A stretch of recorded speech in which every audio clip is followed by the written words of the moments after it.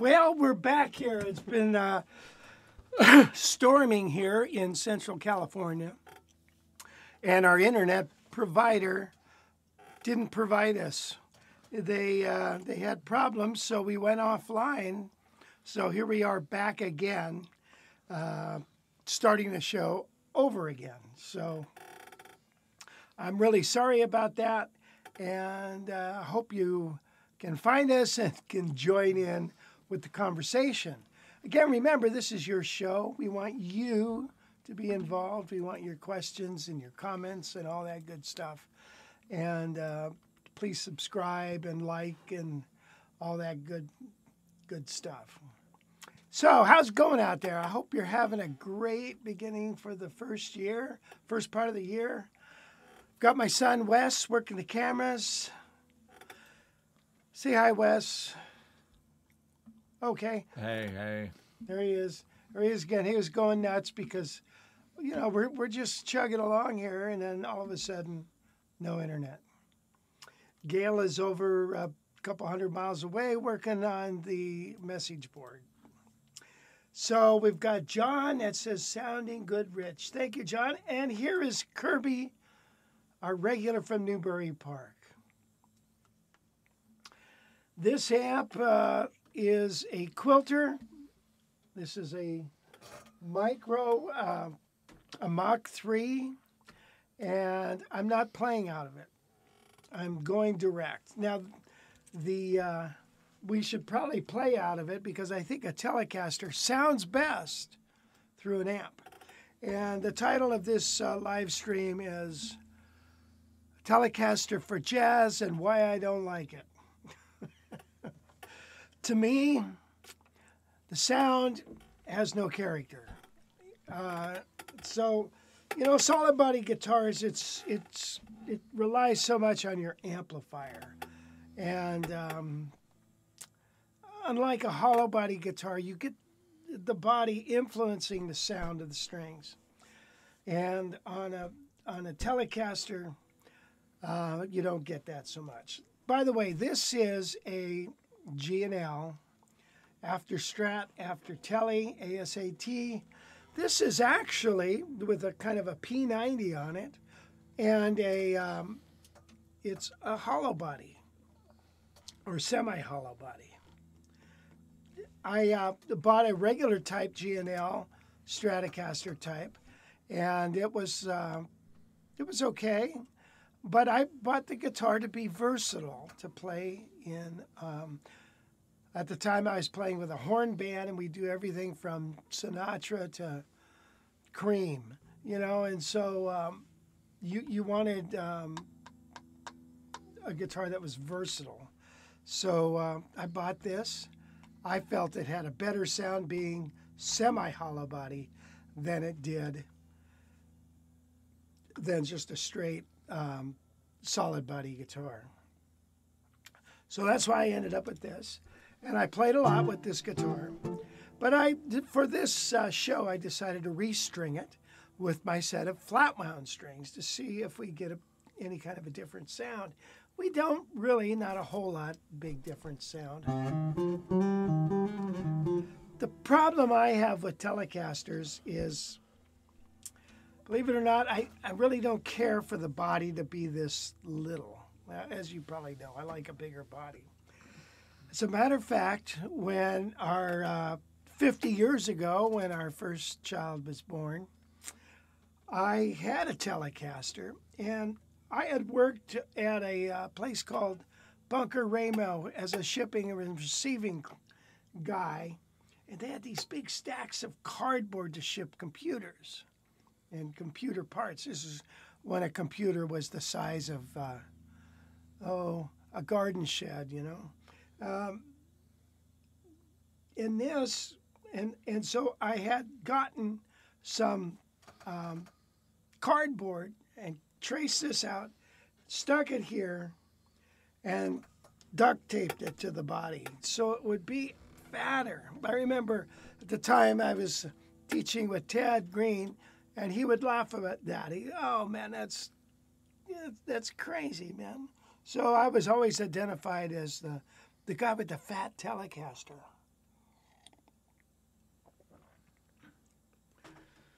So anyway, so I always wanted a fat body, and at the time I couldn't afford one.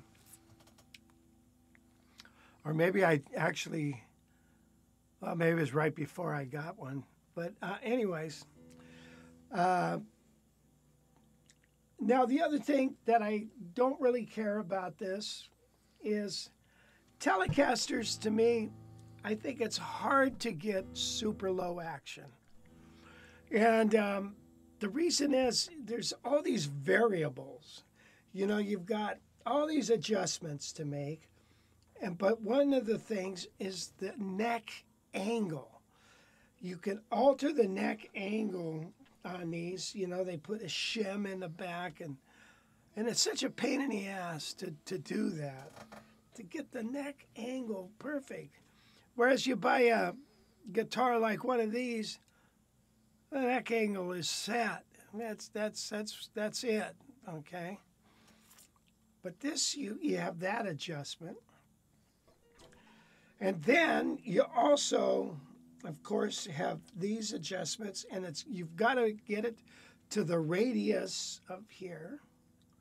And if you have an old style Telecaster that requires the screwdriver down here at the bottom, talk about a pain in the butt, right? This one luckily has it up here. So,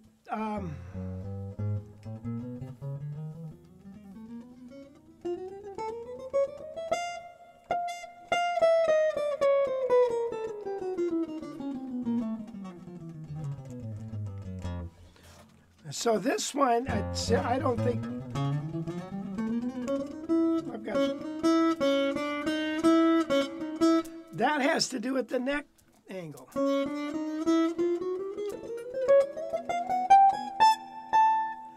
So I can't seem to get it right, and I don't want to. It's a pain in the butt. So I'm going to, after this show, we're going to put slinky strings on there. It doesn't matter because the strings were a little higher anyways.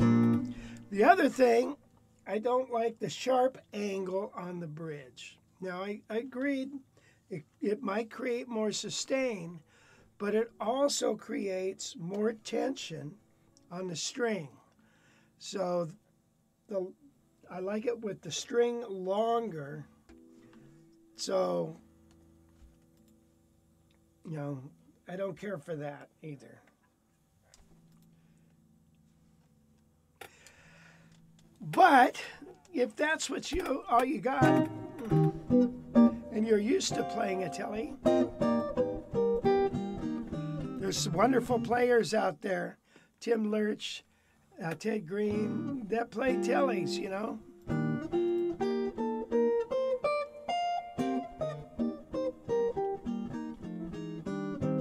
But it doesn't really do it for me. What do you want to do, Wes? Should we play it through an amp or? Nah. What do you want to do? I don't know. Do what you're doing. Oh, okay. Wait a minute. Nice. Let's see what somebody said here. Greetings from Colombia. Wow. Yeah, read that name. That city name. Bucaramanga, I'm guessing. Bucaramanga. Rolf. Wow, that's a rough one. Kirby, what's happening? Kirby says, was Ted Green's? Yes, it was hollowed out.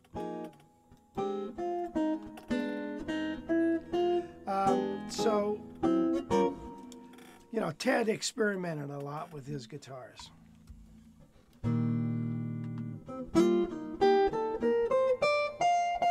There is a nice little ring on the high end on this.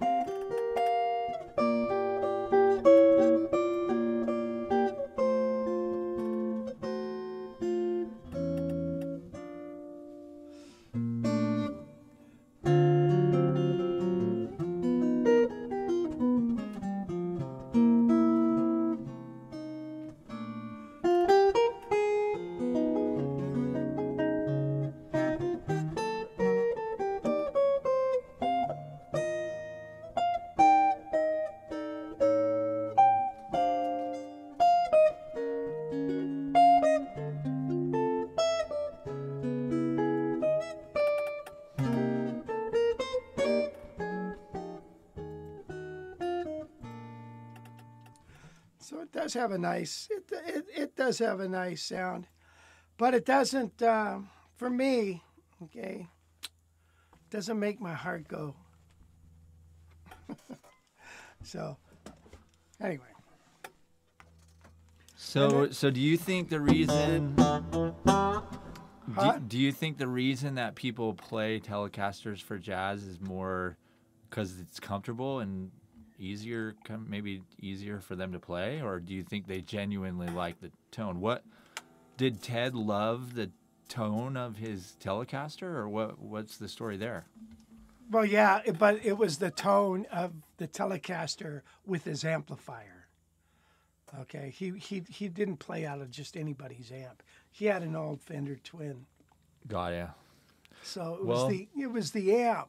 And then Ted had a lot of guitars, and later in life he played guilds, a lot of guilds. He had a Gibson 355, you know. That was on the cover of Chord Chemistry, which had more switches than the Space Shuttle. Had all these little switches for different frequencies and stuff. So, yeah. Well, maybe then you should plug it into to the amp to see how it sounds. Lance Morris just asked, "What is the tone knob set at on that telly? Sounds bright." It was wide open. You know, when you darken it up,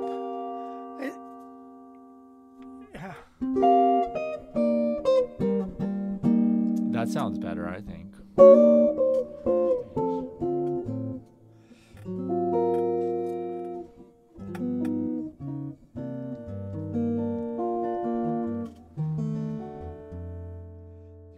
plug it in the amp? Let's plug it in the amp. Hold on, I'm going to kill that. The thing is, it's noisy when I turn it off. There's this buzz. Oh yeah, it's noisy. You know, the single. Matter of fact, a guy had just written me about his Telecaster is noisy with the amplifier. Jerry Jazz is on here and says, I play the Tele with a Henriksen amp. Turn down the tone control.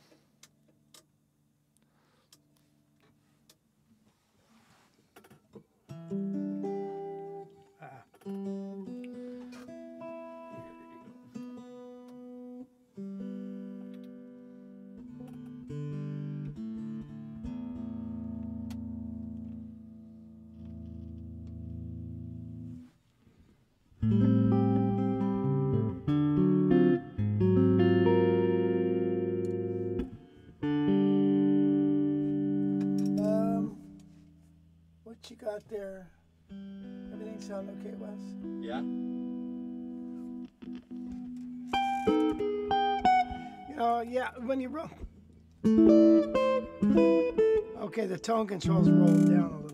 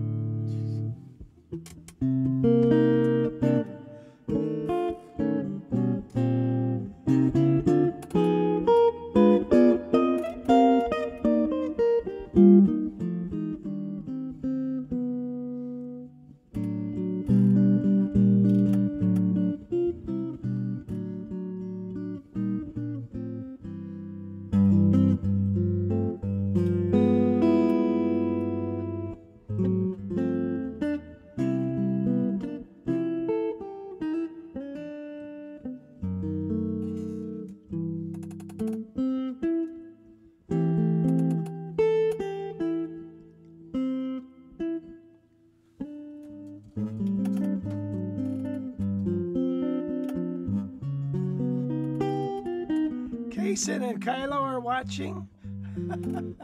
That's my little 1.5-year-old great grandkids.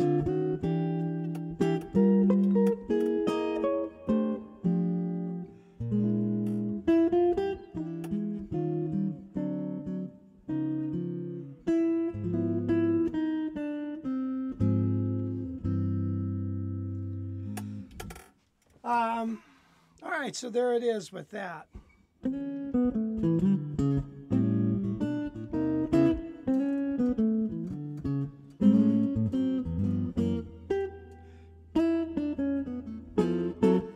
All right, you know what? Why don't we plug one of the hollow bodies in now? Are we done here, or should we keep going? No. Play something with the track. Play one more thing with the track. All right. With the amp. All right. S. Flavius says, my wife had a telly when she enrolled in jazz school. One of the teachers told her that the telly was a country guitar. She promptly replaced the telly with a Samick 335 type, which has served her well. This was 25 years ago. The neck on a telly is thin, says Mitchell. 866. This isn't too thin. Yeah. Yeah, Jerry Jazz, we do have your guitar physics slides that we will chat about coming up. Yeah.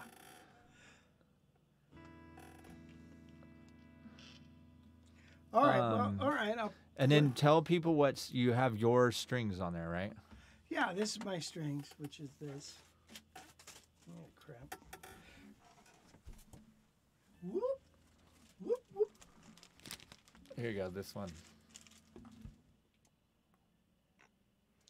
This is 13, 15, 20. Okay, so we sell these on our website. All right. GuitarCollege.net. GuitarCollege.net. Yeah, very good. Thank you, Wes.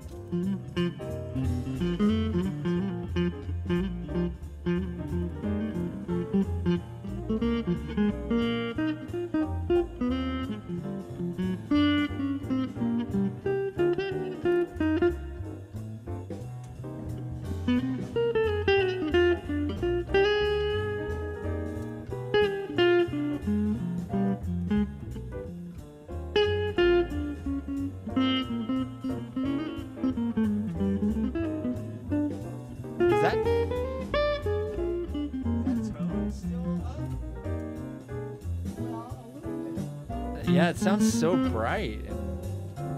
Not good. Yeah, there.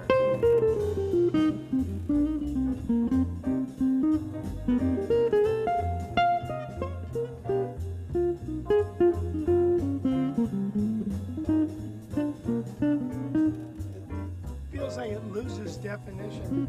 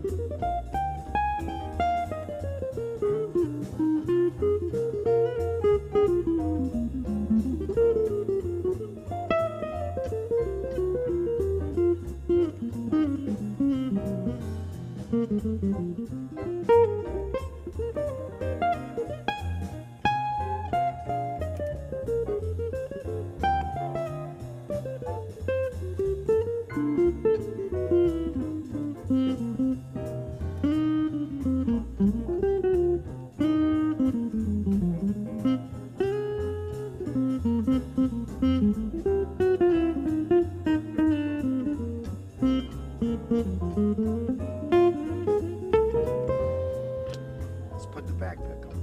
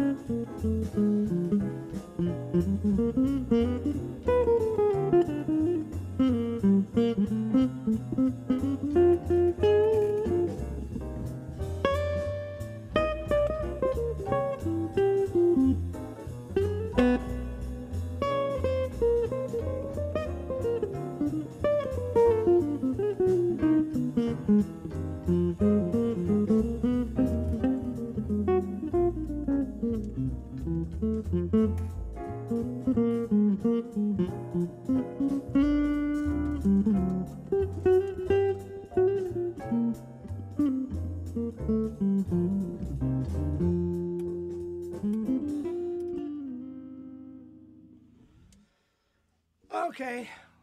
Well, there was. Yeah. Sounds so bright.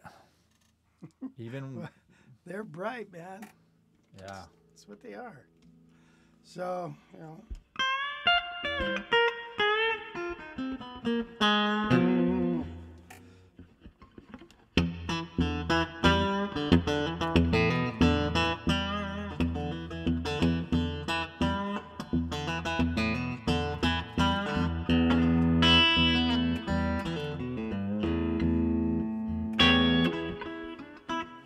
Yeah.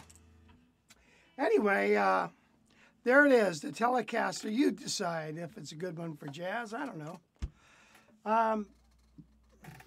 You know, they're a fun little guitar. You know, when you listen to one of these guitars, a new Telecaster, compared to like a friend of mine had a 1958 or 55 Tele, something like that. What a difference that guitar was compared to the newer Teles. It was. Now this is in the 70s that he had it, and we compared them, and it's like, holy cow, man.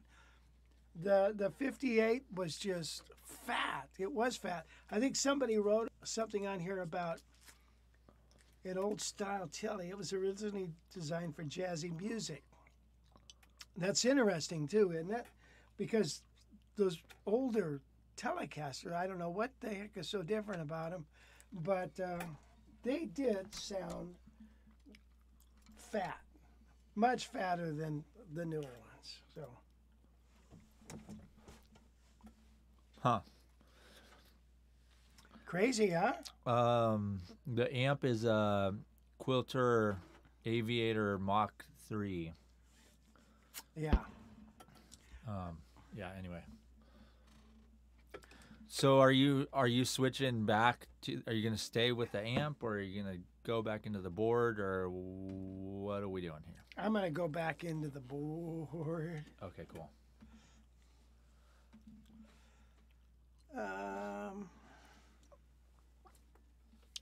Yeah, anybody have any other questions?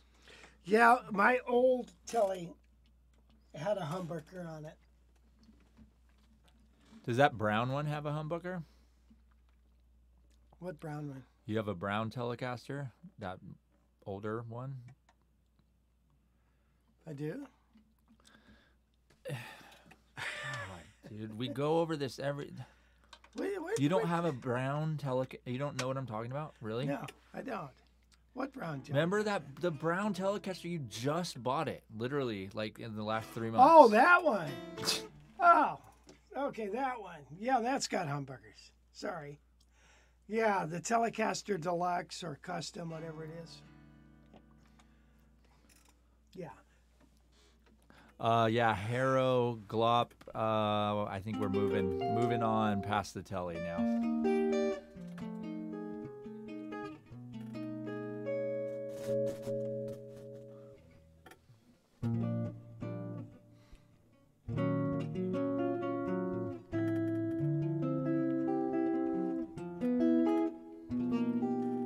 So here is a Heritage Eagle Classic.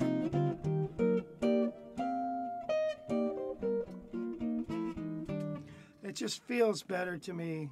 Feels better, looks better. I think it sounds better.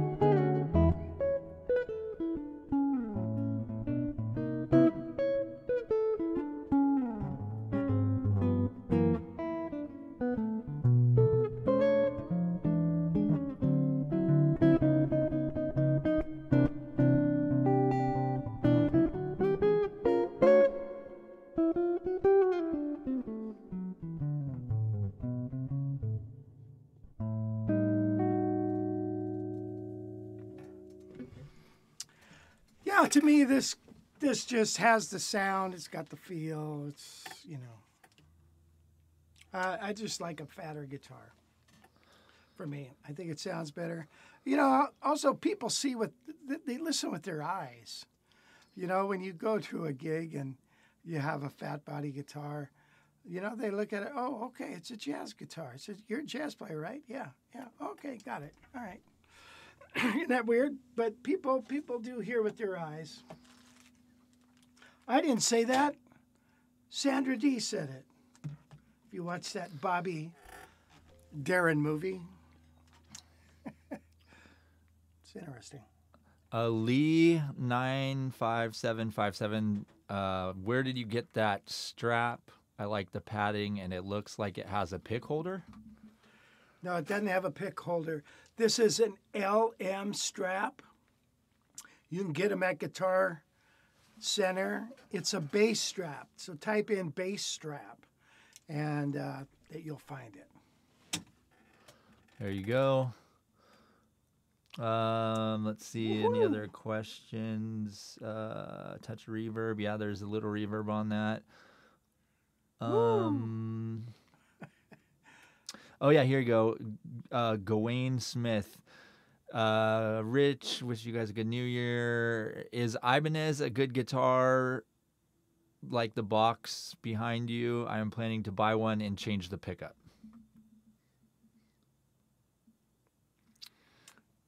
This is a Gibson.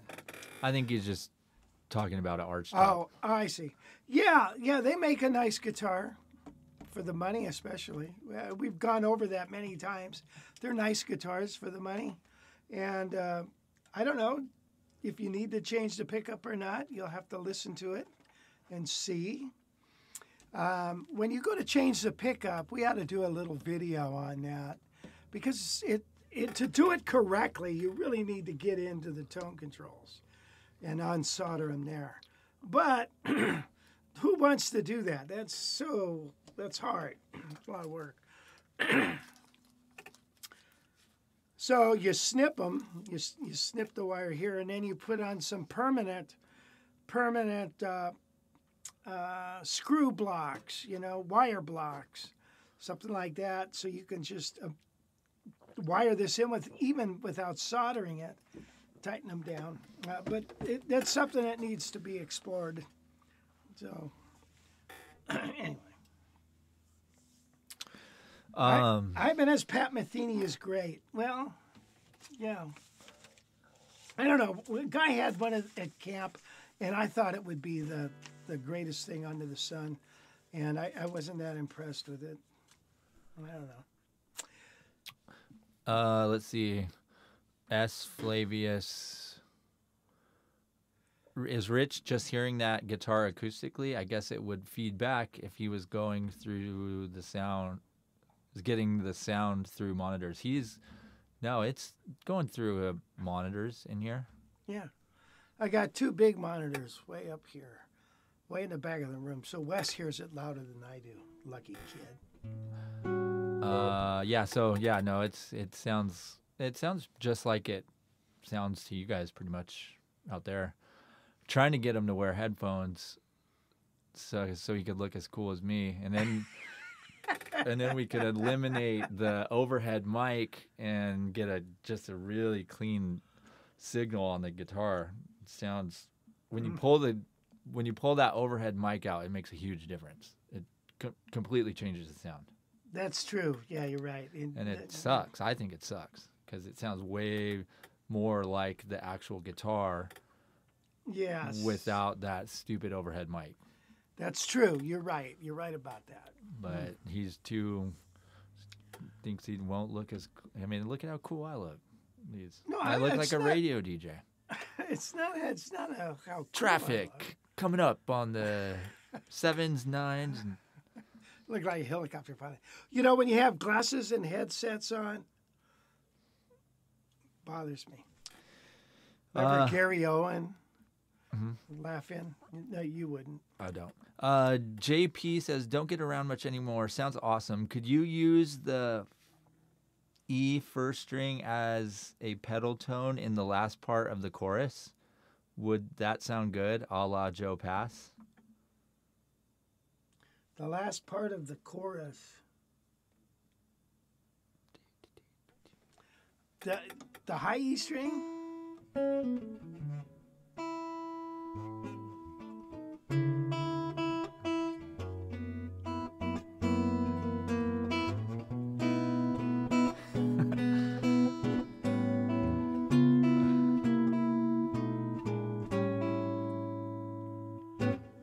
I suppose.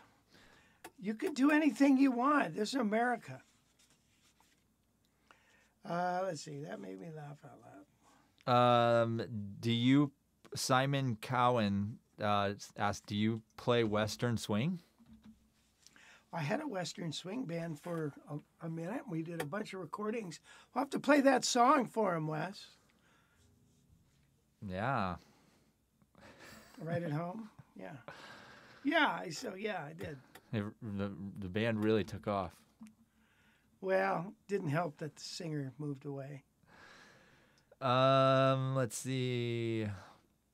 And we had a huge band. It was like 7 pieces. It's hard to employ those people.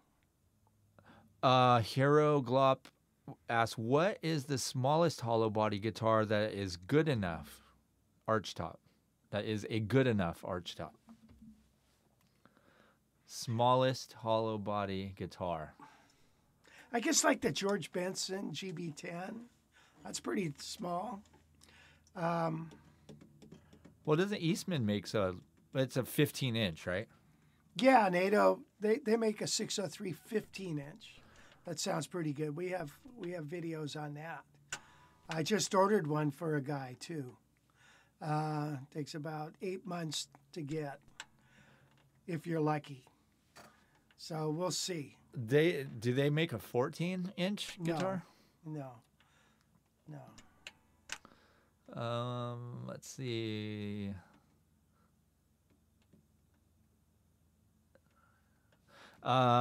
Jerry Jazz bought a Conti Enrada guitar recently for about $1,500. He likes it. Great workmanship. It sounds rather bright to me, even with flat wounds. Well, it's a thin body. It's pretty thin. So I think that has something to do with it. They're pretty guitars. So, you know, they're made by Peerless, I believe, which is fine. So I don't know that much about them. I've had a few students bring them to camp, and they do sound a little trebly. Conti makes them sound nice. Yeah, Dallas Selman says he's got a hollow G&L, no F-hole, put a Lawler Charlie Christian on it in place of the South Lover, which was already great, but now it's even better. Really? That's interesting. I think that Charlie Christian might give it a little more character. You know, the Railhammer pickup by Reverend is an interesting pickup. They gave me one 2 years ago for me to put in one of my guitars, and I never done it. And I should do that because it's got a rail pickup on the 3 bottom strings, and then set screws on the top. So I think it's pretty interesting. Joe Naylor designed it, I believe, and so have to check it out.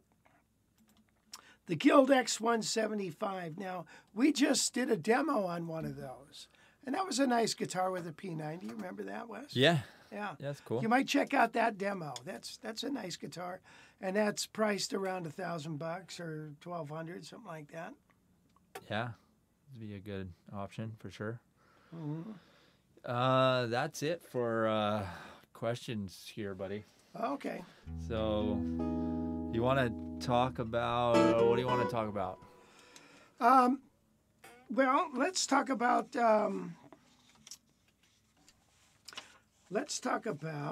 Well, first off, let's talk about. We just did a video on this and you're going to edit it, right? On the Yeah. 23 things that you can do in the year 2023, that can advance your playing, I believe. But we were talking about goals, and let's just go ahead and get right into this.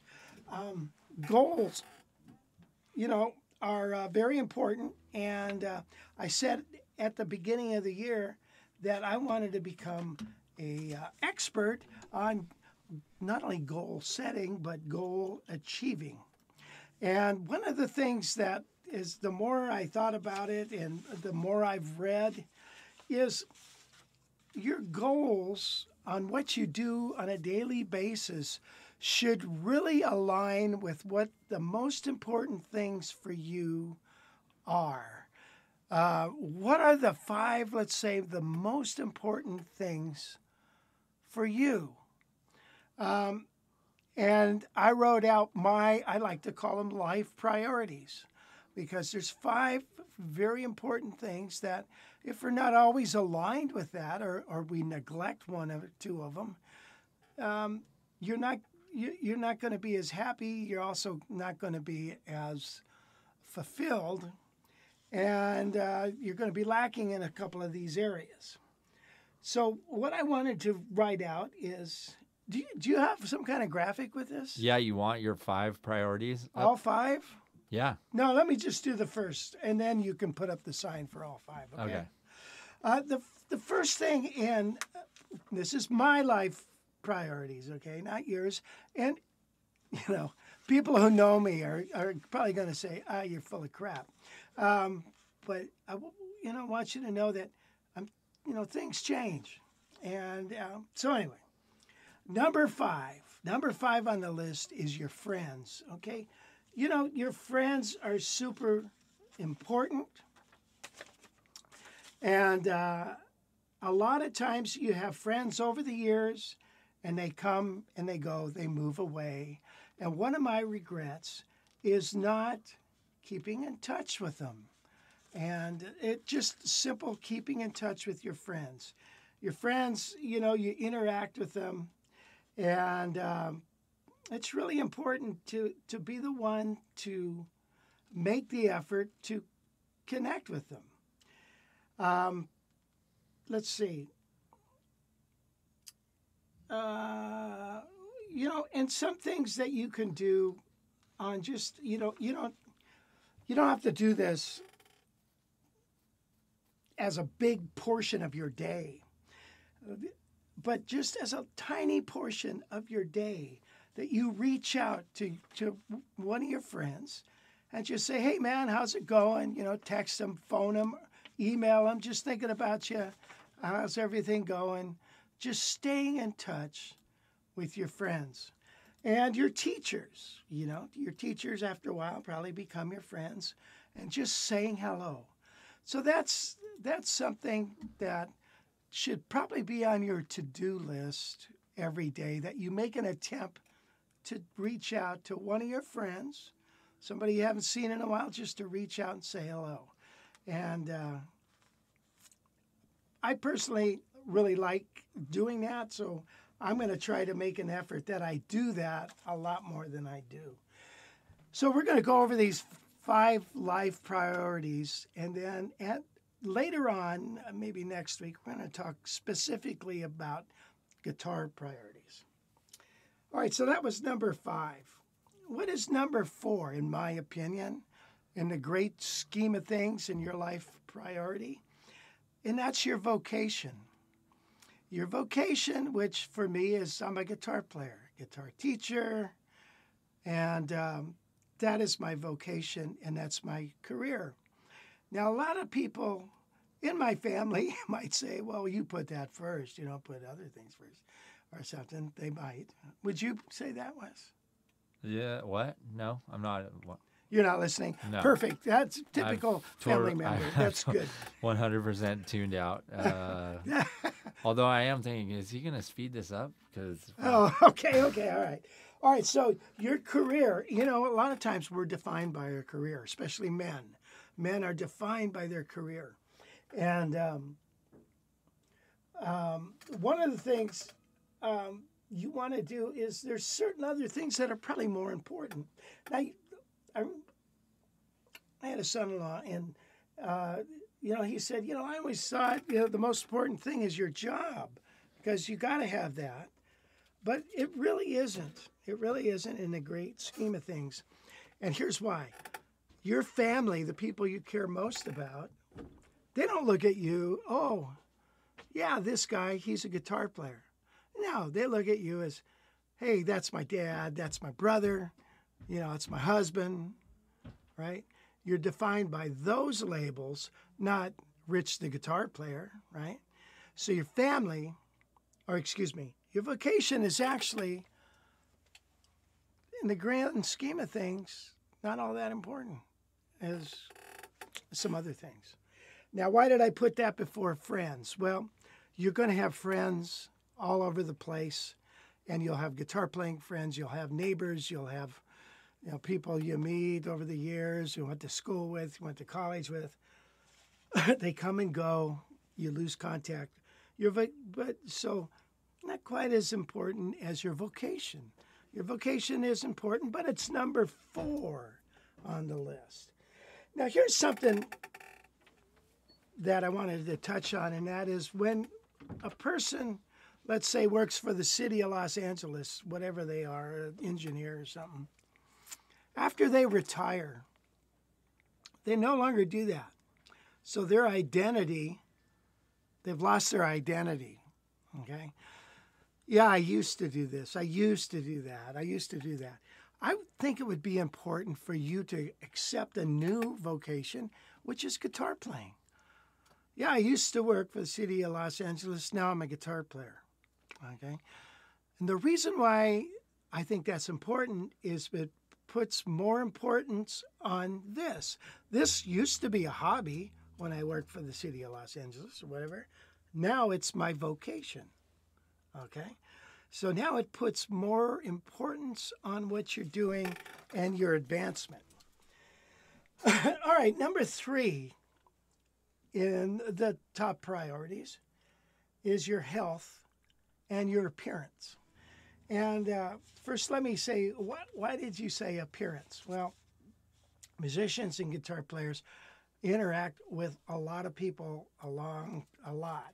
And your appearance is very important. I know I need to work on my appearance. You don't have to say that, Wes. You know, but I try to. All right, but your health. If you don't have your health, you ain't got nothing, right? Everything, your vocation goes to hell. You can't keep in touch with people. If your health goes, you're in deep doo-doo. So your health should be a major priority. That's something that you revisit every day in your to-do list, okay? By the way, these things are not measured by time you spend on them. In other words, your vocation is an 8-hour-a-day commitment, let's say. But are you going to spend 8 hours a day on your health or 12 hours? No, it's just your attitude. So, but you can do little bits and pieces of things to help your health and appearance. Try to always dress nice. I have a friend that he says, I'm out looking for gigs. I'm 70 years old, and I'm talking to people 25 years old and asking them to hire me. People in these positions. I can't look like I'm a crippled old man, So I have to try to look as youthful as possible. I think that's important. So the guy's got a point there. You're talking to somebody that could be their grandkid, age-wise. All right, so health, super, super important. Number two on the list, your marriage, your family, your close friends. All right, all these things should be number 2. So for me, if you're marriage goes south and your family goes south, it's a big bummer that's hard to recover from. So those things need to be nurtured. There was a saying, you got to work on your marriage. I always hated that statement. Work. I don't like to work. That's one of the worst things at work. I don't like to work. Yeah, we know that. I like to enjoy. I like to enjoy my marriage. I like to enjoy my family. Okay, I like to enjoy my close friends. So every day that should be on your to-do list to do something for any one of those things. Your close friends, your family, your wife, your spouse. Something. And we'll talk about different actions that you can do later on, but that's my priority. So you have to enjoy them. So it's the same. I like it better than saying you work at it. So, like a date night is not a work thing. It's something you enjoy, or a family dinner. It's an enjoyment thing. Very important that you do that. Number 1 on the list, your relationship with God. Okay, even if you're, I don't know, you believe, I don't want to get all religious on you, but I'm kind of gonna. That is something that is so important. As you get closer and closer to that dirt nap, the more God means something to you. So, now, does that mean I should be praying 8 hours a day? No. It means it's on your to-do list to read a Bible verse, to say a prayer. Or, you know what? One of the things that I think is really important is to constantly pray, because he's constantly listening. So if you are constantly praying, you're keeping up that relationship with the guy who made you, okay? He made just you. He didn't make anybody else. He made you. And so it's very important that, every man has got a hole in their heart, and it can only be filled by that one element, and that's God. Now, if you're a non-believer, that's all well and good. Good for you. You think I'm crazy or whatever, that's fine. But that subject is so important, I think you really should investigate it. When we talk about your health, you need to investigate your health. Investigate what's going on with you. Investigate how to be healthier, how to take care of yourself better. All that is really important. Same thing with your relationship to God. Every day you should investigate. Is there really a God? Really? What is all this stuff? Is everybody nuts? So why don't you really investigate it? Do your own investigation, make your own conclusion. So I think that is important. So that is post that again, Wes. That was a nice little sign you made. That's my priorities. There you go. There. Friends, career, health and appearance, marriage, family, your relationship to God. There it is. And so if you can, in your to-do list, you can include one of those things every day, being very important. So we've spent a lot of time on this. I don't think I want to do further on this right now. No. Okay. Nope. But I do want to say, Wrap. I want to do, hold on here. I want to do this. I want to say this, this one thing. Hints for your to-do list. Say to yourself, what do I regret not doing 5 years ago? What would have changed if I had done something different 5 years ago? And then ask yourself, 3 years from now, what would I regret if I don't do it? So give yourself that question. Also, this phrase keeps ringing in my head. do it while you still can. You know, there's we were looking at Heart. I was looking at Heart the Herald Angels Sing, the recording I have, and I told Gail, you know what? I can't play that anymore. My hands physically will not be able to play that arrangement anymore. I would have to adjust that arrangement to fit my hands now. So certain things that you can't wait. You got to do it while you still can, while you still can do it. So I'm 71. I don't know if I'm going to be able to do a lot of things 5 years from now that I can do today. And then one more thing, a quick little deal.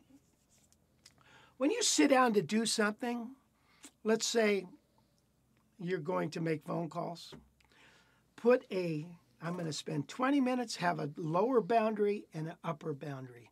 So say to yourself, I'm going to do it for 20 minutes, no more than 30. Today I'm going to practice 20 minutes, but no more than 40. Today I'm going to practice. Because what happens, you sit down and do 20 minutes, you do 2 hours.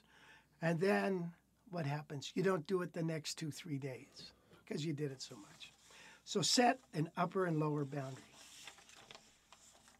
Okay, we'll talk more about this at a later date. Thank you for listening. Yeah. Way to go, buddy.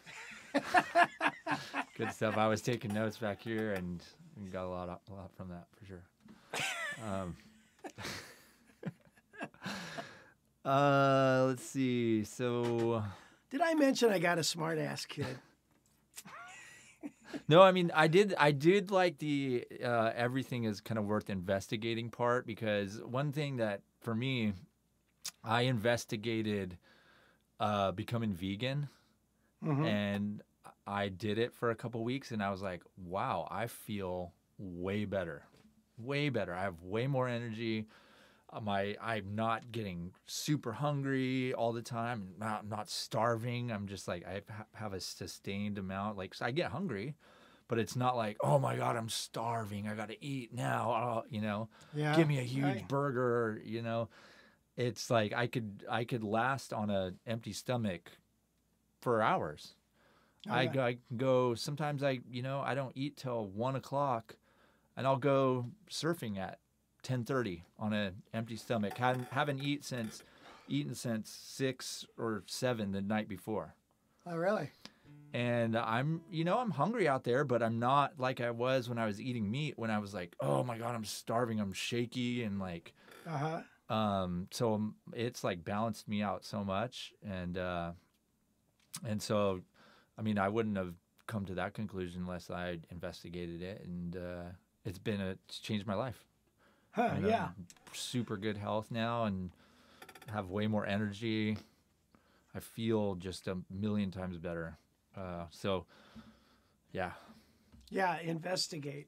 So that could be part of your to-do list when you go make your life your priorities. It might be different than mine. I'm sure they are, but when you do that, your to-do list should reflect those priorities. So investigating is part of that. In other words, I'm going to spend 20 minutes investigating blah, blah, blah. Well, not just blah, blah, blah, but whatever it is. And do it. 20 minutes, no more than 30. So give yourself that leeway. So how about this? How about we talk about Jerry Jazz's book real quick? Okay. Do we have any questions or anything before we do that? There are no questions. There's a lot of comments that say, they agree with you, or, a lot of people agreeing. There was a comment from Mark Larkins, asked if you could play Breezin'. Oh, okay. That seems like a good one to maybe get the Telecaster back out for that. Oh, okay. Okay, we'll do that. We'll do that a little later on. Hey, what's this? It says, do you need to change the tone control when you change the pickups? No. Oh, I missed that. Sorry. Ed Beckert is proof that guitarists should not be afraid of using tellies or strats. I like a strat better, to be honest. I don't know. I just like to feel the Strat better. It seems like they're less like one person put it on here, ice picky, you know? Strats are? Yeah. Yeah, they got that. They have a, yeah. They have that like a smoother kind of tone to them, you know? Where, yeah, like that super twangy country can just get like, oh, God. Oh. Well, done right, boy, it sounds great. Right. I mean, it's great on country music, but when you're playing jazz and you're feeling that twang come out in a jazz setting, you're like, that does not sound good. Yeah. So yeah, I mean, of course, I like a Telecaster with Brad Paisley playing it or something like that, Keith Urban. But yeah, if you read about Brad too, he one thing he says is it's your sound is your amp. It's more your Right. it's your fingers, your amp, and then your guitar. I think that's the way he put it. all right, yeah, you want to see this? Yeah. All right, so this is Jerry Jazz. There he is. Guitar physics without phobia. So, what are we going to do? Scroll through this book? Well, yeah, you said we were going to talk about some of it. Yeah, he's talking about, the physics of an archtop guitar. And so he does it in a very entertaining way. So he's saying he's a physicist and he sees physics everywhere. So, You know what's funny? This quote right here about the nail, then the hammer, and then treat everything as a nail. I read that quote earlier today. Really? Yeah, that same quote. Isn't that funny? that is Not on this either. I didn't read what this. did you read it on? Some daily like devotional thing, I believe. I'll have to. Well, I figure that out. think we all relate everything we do to something we love or what we, it's like Corey had a girlfriend in high school and her dad was an avid handball player, and he says, life is like handball. Everything's like handball, You'd say something about music or something. It's kind of like handball. Yeah, okay. So, yeah, I know what you're saying. All right, I didn't mean to take away from that. I'm sorry. So, can we do this? Can we? Because this is a long book. It's like 60 pages. Jerry, is there a way slides. Huh? It's just slides. It's not a book, he said. Oh, it's slides. Is there a way that the readers can get this directly from you or something? Can we post your email or can you put your email on there and then they can get it? Yeah, I mean, we should have asked him to call us on the phone so he could talk about it. Since you're doing no good at here, because you know what's going on in this slide, right?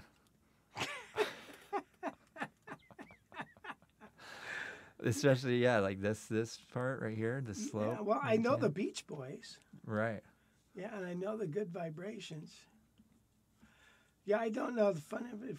No, I don't know anything. How about this one? No, I don't know that. Well, anyway, I mean, I'm sure it'd be really interesting because, all these probably it's probably like a lecture or something, right? I'm guessing. Yeah. So maybe we could do that at some point. Well, you could probably call us right now. Do you want to do that? I mean, I don't know. Yeah, I guess. Jerry, you think you could call us? Well, he didn't have my number. Well, maybe we could set it up for next week and talk. All right, let's do that. Talk about. Let's do that. But Jerry, is there a way that they could get this? I think it's very interesting what you've done, and obviously put a lot of hard work into it. There's a little. You can recognize Ted Green here. Yeah. The neck wiggle. Little Ted Green. But yeah, I mean, even if someone was to get this, yeah, it needs to be explained. Like, it's not a book. So Yeah. it's like a lecture, or someone needs to you it's what. like a slideshow. Someone needs to tell you what all these mean. It's not like. Yeah. But I mean, all of them would be cool. 'Cause like this slide here. Temperature affects tension. Yeah. You know, so just these little, you know. So I think it'd be interesting to talk about some of these things and whether they affect sound or not. Like, would the temperature affect the sound of a string? And then maybe Jerry could be like, yeah, it shortens the wave. I mean, maybe it's too slight for us to notice it, you know, that sort of thing. Mm-hmm. So, yeah. So anyway, yeah, bad job setting this up. So we'll try again next week. Okay, yeah. I just read this. Words of wisdom from Pro and Man of Faith. Thank you. This is a blue sky gal. Always admired you. I'm 69 and in poor health, and it's tough to pull out of it. Yeah, boy, your health, man. So you really got to take good care of yourself. There was I watched, I think it was Family Feud. And it's like something like, the question is, what costs more money to repair as it gets older? And of course, it's your car. And then somebody says, your body. And that was up there in the answer. It's kind of fun. Yeah. So anyway, your body falls apart. So yeah, Jerry, we'll get in touch with you this coming week, and then we can set that up for next week. I don't think we'd be able to pull it off today, but maybe we can just do a quick little 10-minute chat about, you know, some of the slides that impact, you know, what are some of the biggest things that, because a lot of people aren't going to understand it, including me. So. Well, he said it was a 1-hour lecture. We can't pull off the full 1 hour lecture. Let's just do the highlights for guitar players, not physics students. Unless we just did it and just recorded it, and then we could just post the whole thing as a YouTube video. You know? Well, it's up to you. It's not a bad idea. Mm-hmm. So yeah, let's talk about it, Jerry, and we'll do something. Mm-hmm. That might be cool. Do like a long talk about what is going on in the physics world behind guitars. It might be. It's probably not a lot on that on YouTube, so it might be good. Yeah, it might be good. Rich is my email. Okay, chat by phone. All right, we'll do that. Oh. All right, so you want to play something real quick then? Breeze in on the... Sure. On the... All right, let's do breeze in. Do you want me to use the amp or the... just going direct. Just going direct, but roll off, totally roll off all the tone, because it really is... That's such a phony jazz tone, you know, when you do that. It takes off the treble. But it certainly isn't a nice jazz. I mean, that makes it at least more comparable to what the Arch Stop sounds like. Oh, yeah. The minute you put a little bit of that treble in it, it's like, oh God, like that sounds awful. You know what? I got to say this about, I did a recording of one of my songs, and I had a solo on it. And I tried several guitars, and the one that worked is this. So, you know, especially, you know, the Telecaster was the guitar of the 60s, you know, for all the big recordings, you know, those.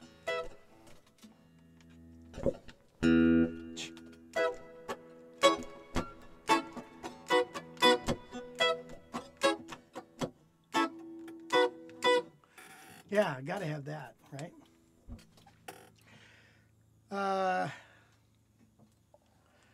We have somebody from the Ukraine.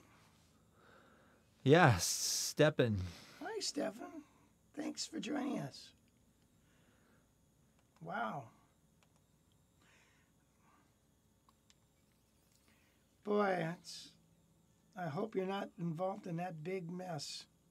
I'm sure you are. Everybody, I imagine, in Ukraine is involved in that. Okay, Wesley.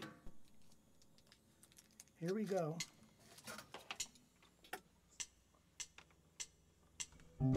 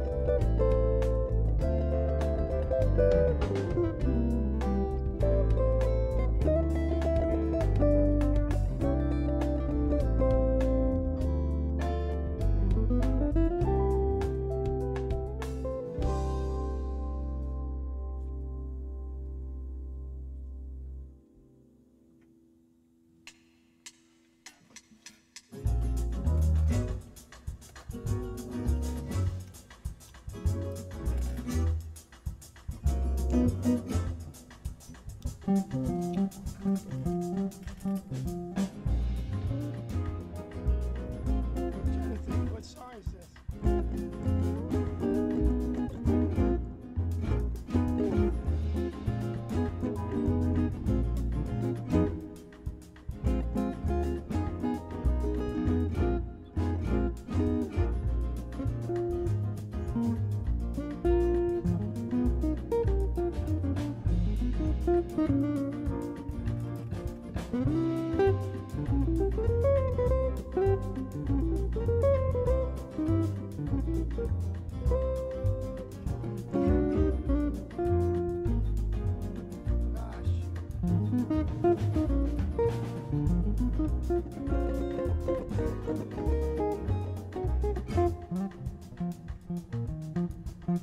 I forgot this song. It's my song.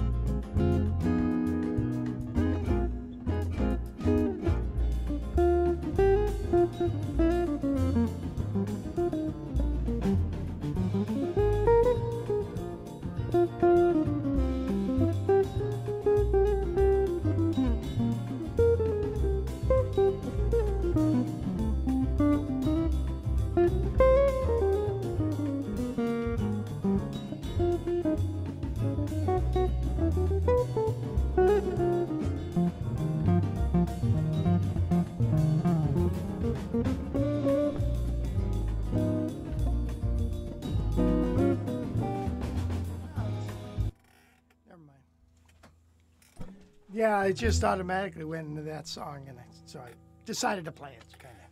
So anyway, there was Breezin'. Okay. Oh, by the way, I wanted to mention this. There's a guy out there. His name is James Clear, and he is totally into goals, and that's his gig. You know, that's what he does, and he's got. Look him up. He's got a lot of insight on planning your goals and reaching your goals, and. But I just got I'm on his newsletter. I got this thing here. And one of the things he says, here's 3 ideas, simple ideas. Number 1, you got to show up. You know, you gotta be there. If you want a gig, you got to go get one. If you want to practice, you got to sit down and practice if you want to get better. You got to show up. The second one is just start. Don't feel like you got to know all the answers. Just start doing it. Okay? Whatever it is you want to do, or whatever you think that's going to advance your life, just start doing it. And then his third thing is kind of a summary. It's nice. Every action you take is a vote for the type of person you wish to become. No single instance will transform your beliefs. But as the votes build up, so does the evidence of your new identity. So, in other words, the trip of 1,000 miles starts with the first step. So, yeah, don't think you got to know all the answers to everything, but just start doing it. And all those little decisions make up who you are. Yeah. Welcome to the world of self-development. James Clear. Wow, okay. What's so funny? Why? Are you making fun of him or what? What are you doing? No. I mean, he's a huge author. He's got that book, Atomic Habits. Oh, that everyone yeah. loves. Atomic Habits, yeah. Did you get that book? No. Maybe you ought to get it. Maybe you could do a little. No, yeah. I mean, I feel like I'm pretty good. I don't need too much. I do a lot of stuff throughout the day, you know. I know. So I don't. I've read some of his stuff. I have not read the whole book, but I've seen like a TED Talk with him, or he's been on a couple other podcasts that I listened to that were, you know, like an hour long. And he talked about that thing that you just read right there, those 3 points or whatever. Oh, okay. Yeah, I think he's really good. So yeah, look him up if you need. Just look him up. Yeah. Do a little research. Alfie says, any guitar may sound awful compared to that heritage. Greetings from Roma. Boy, I'd love to go there. That's one thing I'd like to do. To go to Italy would be really nice. I'd like to go to Italy and probably Spain. And then I've been looking at videos of Portugal. Hey, Wes, but all right, so look I joined a gym. Planet Fitness. Wow. James Clear and Planet Fitness. You sound like you're 27 years old.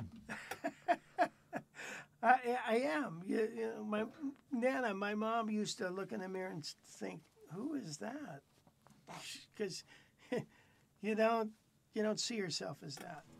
So anyway, they had, you know, I did my little workout, you know, and then they have this relaxing chair. And you go in there and, you know, I wanted to try it out. And it's got this big screen right in front of you. And it's got, you can warm the chair. You know, it's like a recliner thing. And it's enclosed. And it's got this big screen. And you can pick several different things you'd like to watch. And one of them was an aerial view of Norway. And so here they are in Norway, going all over all these little towns in the fjords and stuff. Oh, man, it was just beautiful. Where's our Norway guy? Gephardt, he should. Where is he? He's not here today. Yeah, I think he couldn't make it today. One thing about tellies, I used to be able to do this a lot better.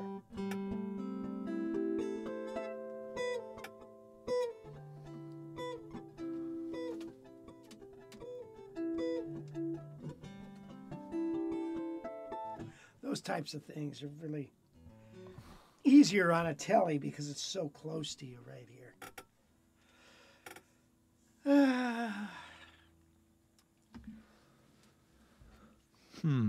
Where are we at?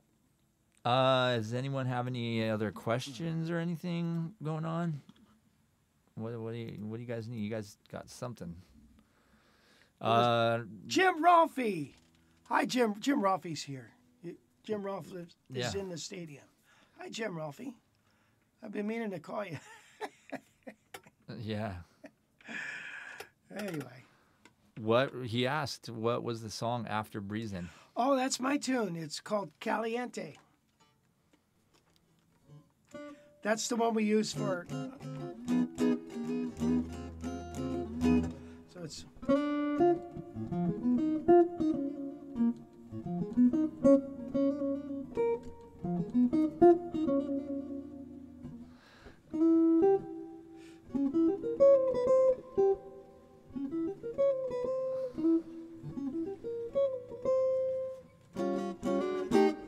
Anyway, it just reminds me of Austin Powers so much. Well, you know, I am. Yeah. Right.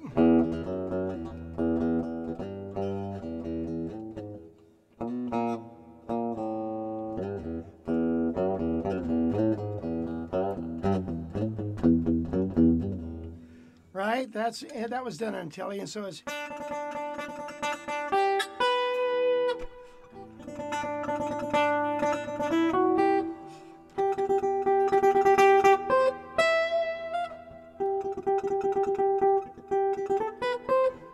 Of course, I don't know the other part of it.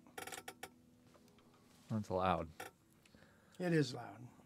Sorry. Cool Cat asks, telly on fingerstyle? Oh yeah. Well, that's Ted Green. Let's see.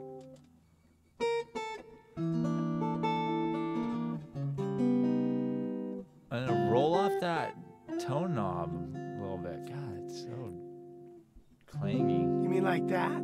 You like that sound? Yeah. Really? Better than the like chimey, clangy thing. Maybe that's my problem. I should have probably always done that.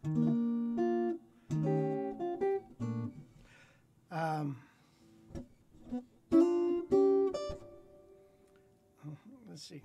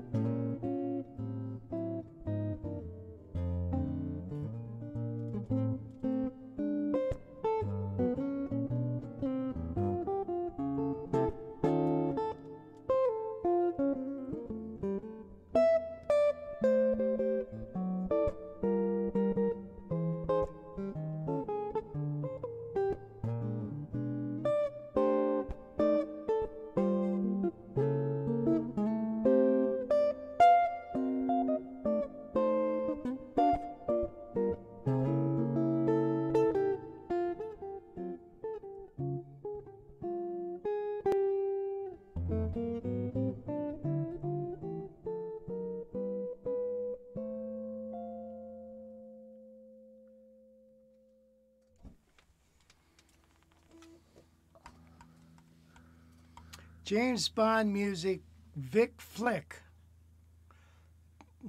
Interesting. Cool. Tim Lurch does a great job. Yes, he does. Do I have a preference using soloing thirds or sixes? No, I don't. I think the combination of thirds and sixes are pretty cool.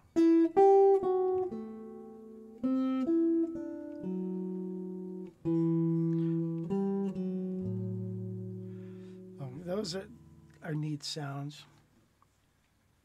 Saudi Arabia. You seeing that, Wes? Yeah. John Wicks. Hi, John. Thank you for joining us. Eddie Davis. Hi, Eddie Davis. How you doing there? And Ann. Hi, Ann. You missed a comment from Kane on there. Kane Cooks. Hi, Kaner. Poop. All right, I got to tell them. All right, my grandkids refer to me as Pops. I don't know how I got that name, but it's Pops. I think of Pops as some old geezer driving around in a Jeep. Wait a minute. That was me. So Pops is good. So he wrote a note to me once, something like "Happy Birthday, Pops," and he wrote POOPS. Happy birthday, Poops. And so it kind of stuck. Ooh, that didn't sound right. Kind of stuck on you. Anyway, hi, Kaner Poop. Do you know "Strange Meeting" by Bill Frisell? No, never heard it even.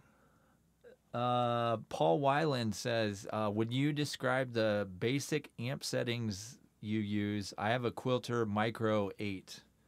Think it's the same. That's not what we have in here, but that's the one you use, right? Yeah. Or the one you've used for years, at least. Yes, yeah, and that's a great amp. Just turn the knobs till it sounds good. Start flat with them straight up. That's what I do. If your guitar feels like it's too trebly, it's got a, which is kind of nice, and it's, maybe I should have used that out here, and it wasn't on here. Let's see. It's got a high cut filter. Where the heck is it on this? Maybe it's not on this end. But on that one, it's got a high cut filter. Now it's pouring again, huh? I was like, what is that noise? Yeah, we might lose our thing again. Anyway, so yeah, put them straight up. If it's too trebly, look at that high cut filter, and then boost accordingly. Sometimes pulling out a little bit of the mids, turning up the little bit of the mids is the sound. Boy, wow. Can you guys hear that rain? I'm sure.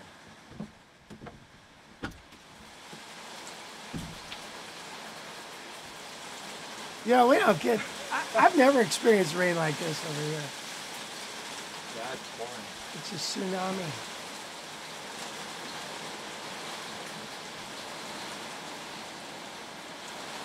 Wow. Yeah, it's gnarly. Ruben, I am more traditional. I like a Les Paul or an F-hole guitar for jazz. Yeah, we're gonna have to get that Les Paul ready soon. Oh boy. Yeah. Oh boy, I can't hardly wait on that one. This has been our most popular live stream today. Is it really? Yeah. You want to know why? Because you have a Telecaster, and you finally did a topic that is interesting and people want to know about. I'll bet you any money you do that Les Paul topic, and people would be tuning in because they're going to be like, oh, yeah, what does Rich think about that Les Paul and jazz? Yeah, that's true.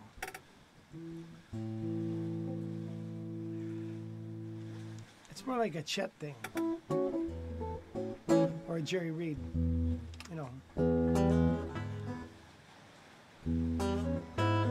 Well,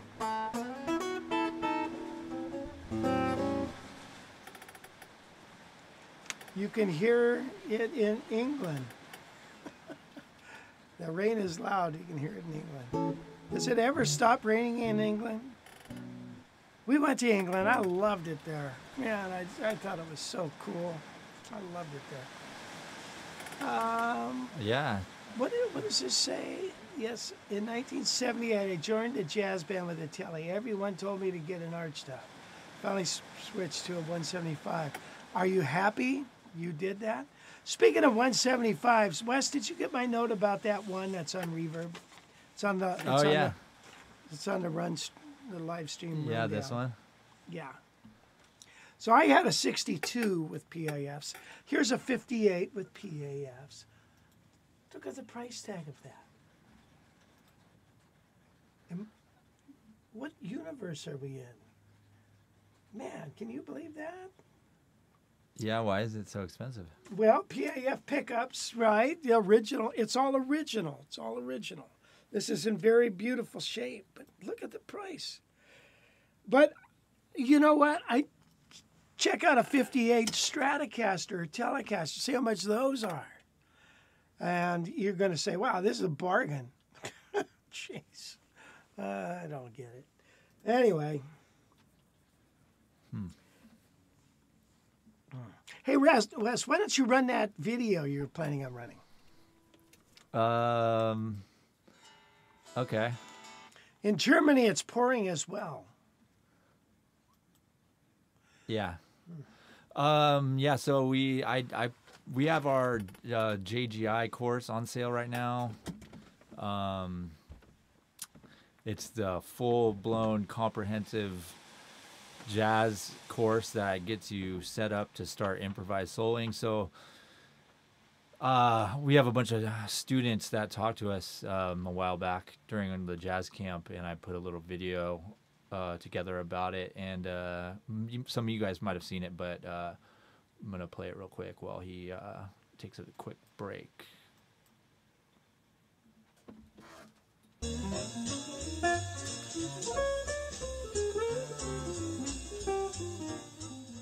Let's face it, the reason most of us got into jazz guitar is because it looks so fun to improvise.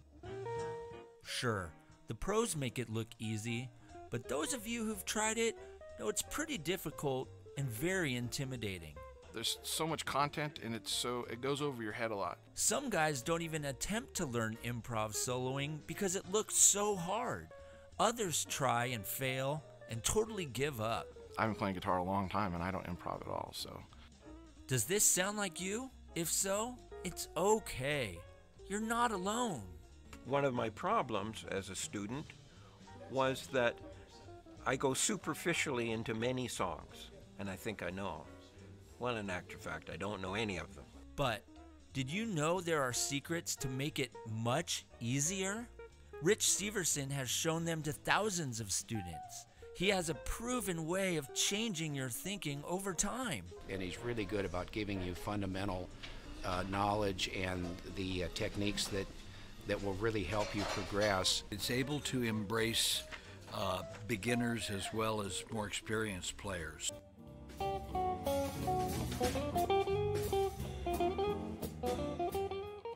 If you thought you could never play improv solos or have tried before and failed, Rich's course, Jazz Guitar Improv, will work for you. What I love most about Rich is the way he's able to break down very complex material into little bite-sized pieces. And he has so many different ideas for approaching a given chord progression. Now, when we're talking a blues lick on A minor, we can talk with just the simplest things in mind. In other words, how about this? Ba, bo, ba, ba. That's all we need. Ba, bo, ba, ba. And do it there. Jazz Guitar Improv is a proven, systematic program specifically designed to get players to solo on the fly. The trick? It's all about giving you confidence across the fretboard. It's not so technical that it goes over your head. And I think that's one of the things that I like about his style. Is he's able to sort of, for lack of a better phrase, kind of dumb it down.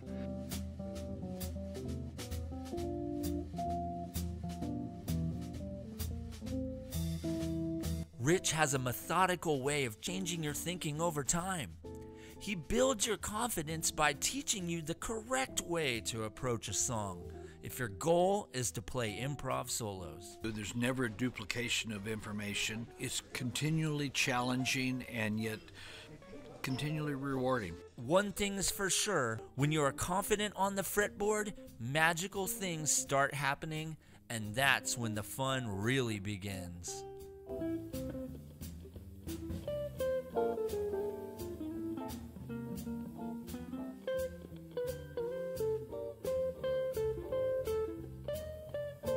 Rich focuses on 6 famous jazz standards that will increase your jazz vocabulary and get you playing tasty solos that will impress your friends.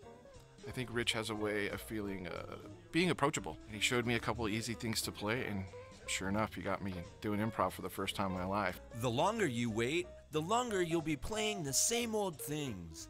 The time to become a confident jazz soloist is now.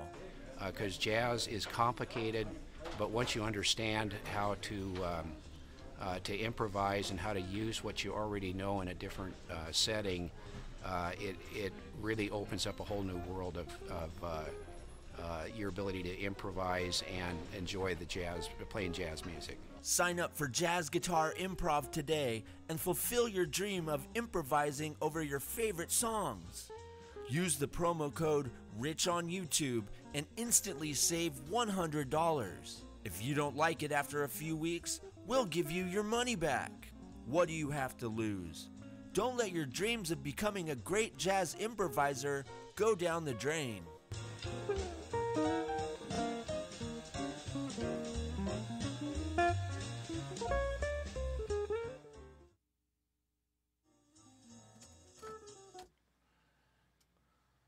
Well, nice job on that, Wes. You did a really nice job. I feel like I have a future in the infomercial game. I think so. I think you do. I think, and hey, if you need me, want to hire me for voiceover work, yeah, there you go. I'm available. He's available, yeah. Call now, and for our first 15 callers, you also get. Do you do that? Can you do puking on the mic? No. Come on, come on. What's the drag races? Do the drag race. Come on down to the Monster Jam. It's Monster Jam, taking place at the Cylinder Arena in Fresno. Sweet. Yeah. Yeah, I could do that. I could pull it off. Do that. If you have a motorsports event that you need a spokesperson for, I'm available. There you go. Max B says the guy talking sounds like Pat Metheny. WTF? That's you. Yeah, that's me. Maybe we ought to say it's Pat. No. Here's what Pat Metheny says. Boy, that would get some people on there. Yep. Anyway, yeah, nice job on that. Makes me sound really important. But I think it's a good course. We really worked hard on it. I want to do part 2 because those were all 12-bar songs. And now we get into 12 and 16-bar songs. And then we'll get into 32-bar tunes. And then, so that's it. Sunday. Sunday. What Sunday. The Monster Jam, yeah. That's funny. Well, we've been doing this a couple hours now. What do you think, Wes? Yeah, unless you got something else to play or anyone have any last-minute questions. Oh, Rob Briggs. Hi, Rob. You were wondering if that pick guard was original. I think it was. The black ones don't disintegrate like the tortoiseshell ones. No, the guy being interviewed with the beard and glasses. That was Jacob, who was that sounded like Pat Metheny. But never mind, I'm high as a kite, to be honest. That's awesome, for sure. Oh, good to know. Let's see. Yeah, I don't know. Let's see. Anyone has any last minute questions? You want to play one more song or something? I've got a Zoom call at 1:30 that I got to jump on. Oh, okay, yeah, we probably ought to get going. Thank you guys for showing up. That's really nice of you, and I appreciate it. Even though you come late, that's fine. And we get a lot of people watching it after the fact. By the way, again, hit the like button and all that good stuff. That's really important. And subscribe and all that good stuff. If you're interested in a JGI course, again, it's on sale, so you ought to. If you're interested, you ought to take advantage of that. Hey, let's do this song, Samba de Orfeo. I used to call it Que es Samba. I don't know why I always would call it that, but it might be a little loud, Wes. Okay. Or a little soft.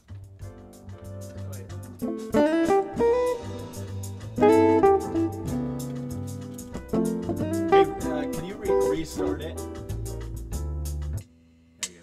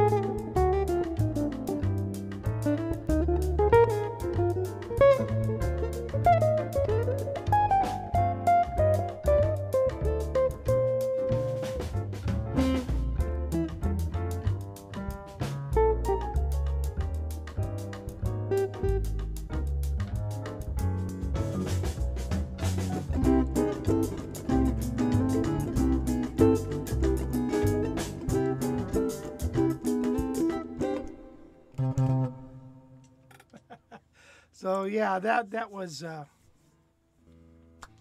you have it. Any last minute deal? You know, hey Rob, do you remember you fixed my Telecaster a long time ago? You got rid of the pit. I had a '64 Telecaster, and it had the pickup with the resistor on it, so it sounded like. That's what it sounds like to me when you take and roll the pickup, roll this off. It sounds like this. Sounds really muffled. I know it gets a little too bright. But... There was one question: is what is that guitar on the wall with the pickup behind you? Single pickup. Oh, let me play that. What? Hurry, make it quick. I gotta go at 1:30, man. Okay, we gotta go before that. Let me just quickly show this.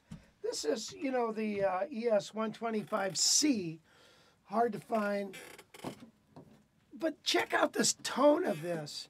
All right, you don't think, you don't think the box matters? Oh, you're sadly mistaken. What you looking at, Wes? Camera's on you, buddy. Oh, whoops. You're like, thank goodness he didn't pick his nose this time.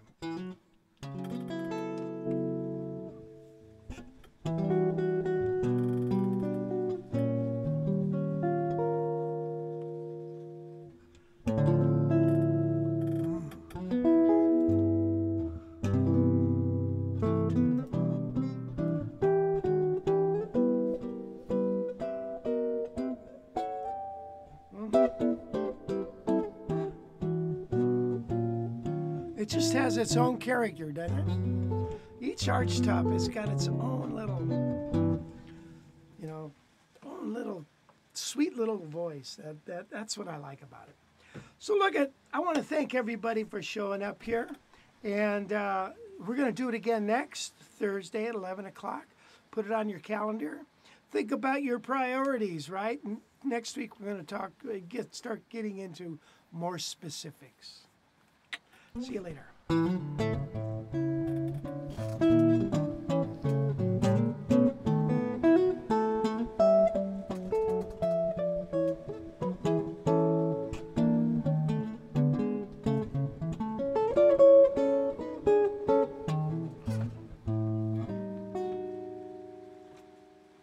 Adios. Bye.